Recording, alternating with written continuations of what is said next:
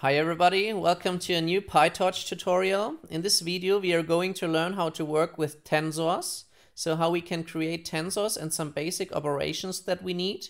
We will also learn how to convert from NumPy arrays to PyTorch tensors and vice versa. So let's start. So in PyTorch everything is based on tensor operations. From NumPy you probably know arrays and vectors, and now in PyTorch everything is a tensor. So a tensor can have different dimensions, so it can be 1D, 2D, or even 3D, or have more dimensions. So let's create an empty tensor. So first of all, we import torch, of course. And then we say x equals torch.empty.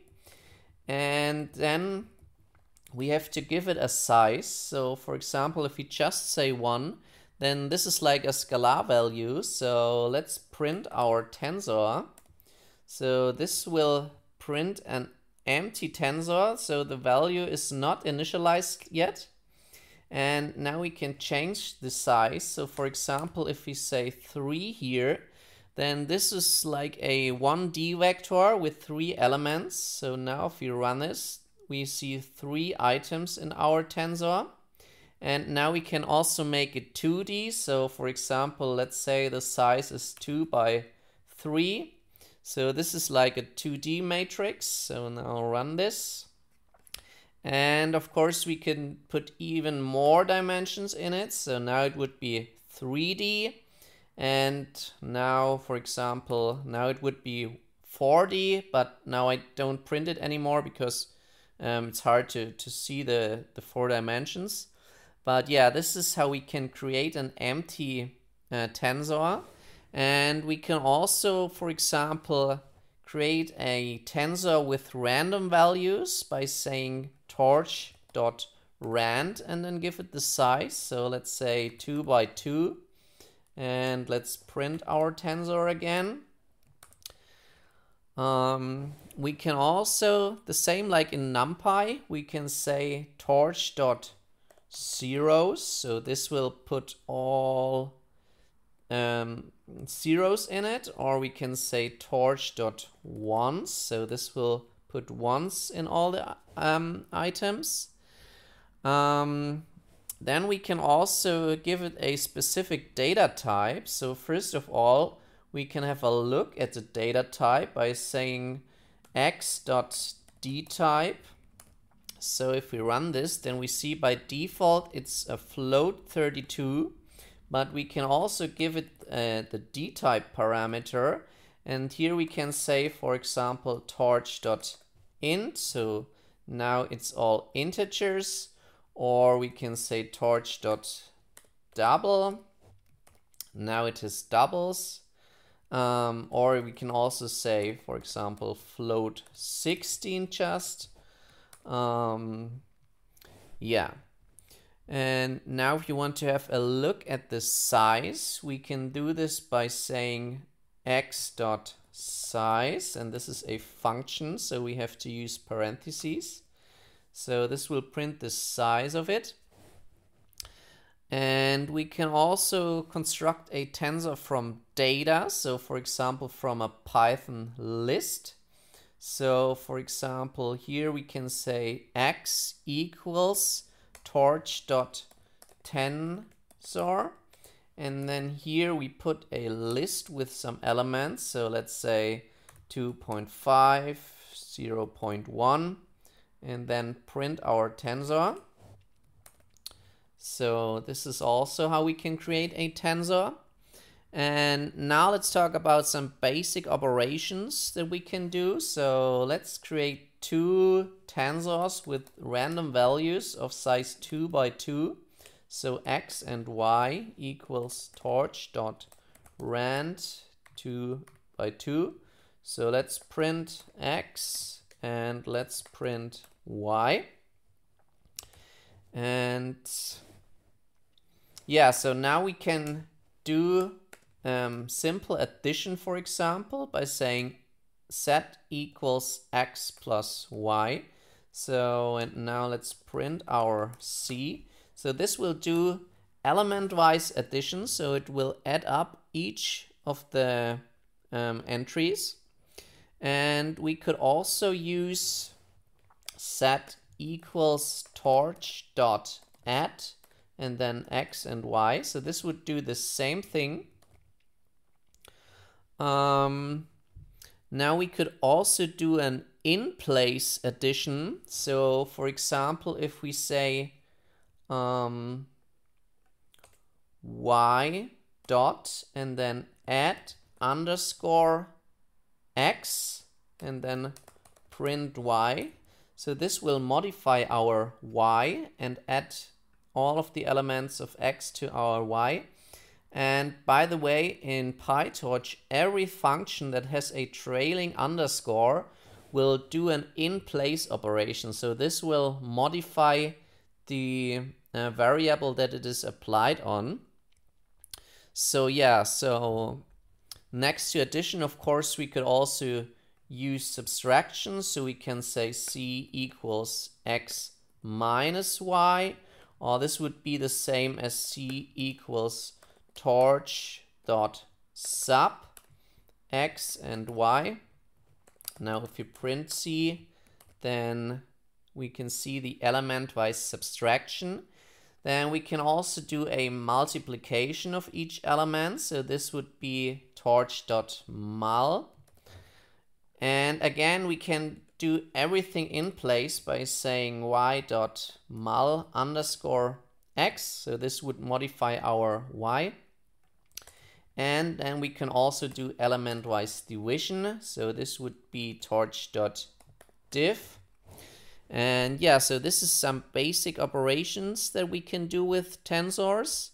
And then we can also do slicing operations like you are used to from NumPy arrays. So let's say we have a tensor of size, let's say 5 by 3. And let's print this first. And now, print x. And now, for example, we can simply, or we can get all rows but only one column. So let's use slicing. So we here use a colon for all the rows but only the column 0. So let's print the whole tensor and only this. So here we see we have only the first column but all the rows.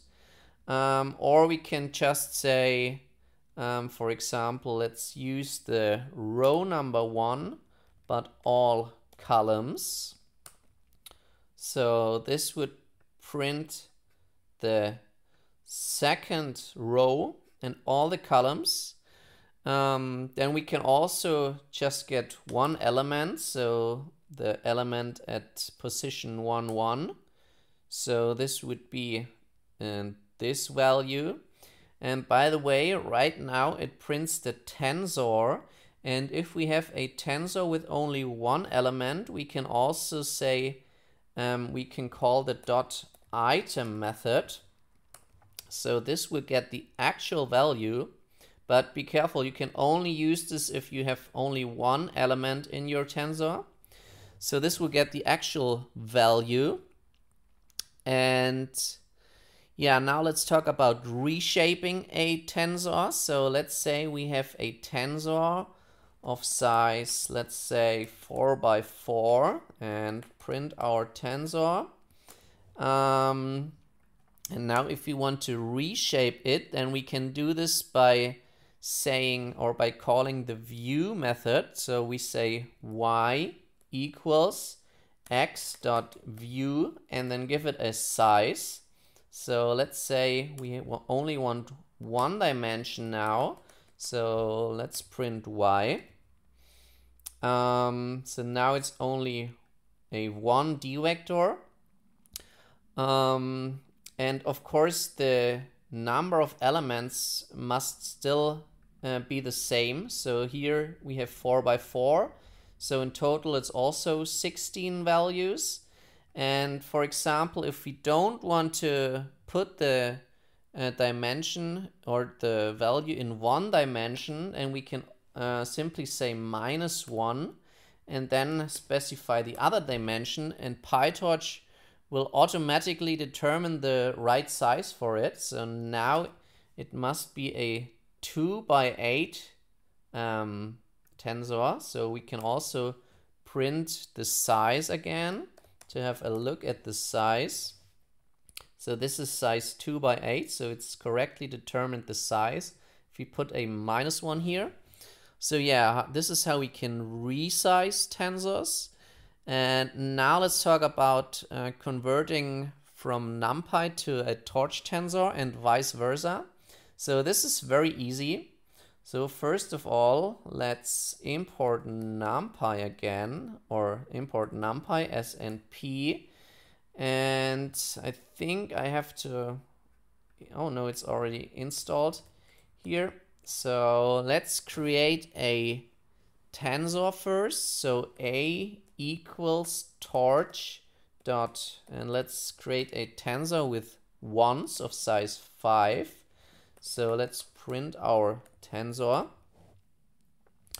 And now if we want to have a NumPy array, we can simply say B equals A dot NumPy and then print B.